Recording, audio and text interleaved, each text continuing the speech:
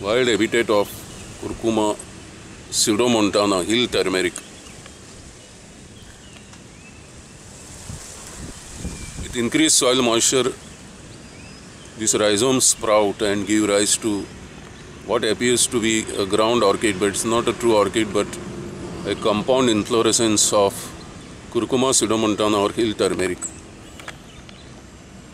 From 15 June to end of August, we can see this beautiful purplish white flowers all over the Goa University campus on Talegaon Plateau. They look very attractive in the background of the green leaves, which are scented and medicinal.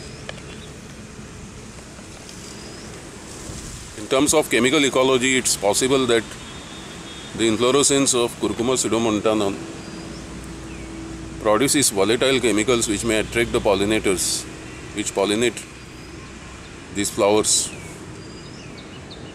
This is a wild relative of the cultivated turmeric and one of the endemic species of Western Ghats of India. Ran Halad.